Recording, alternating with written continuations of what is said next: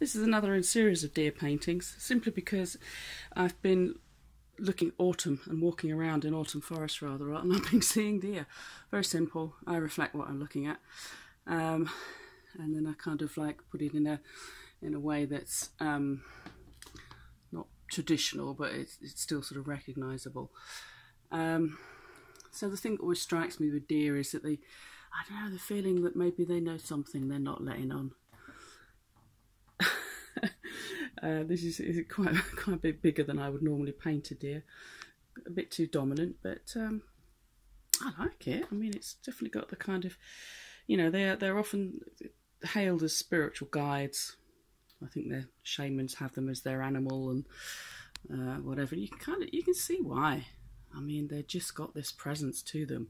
It's probably partly because they disappear so easily. Anyway, there you go.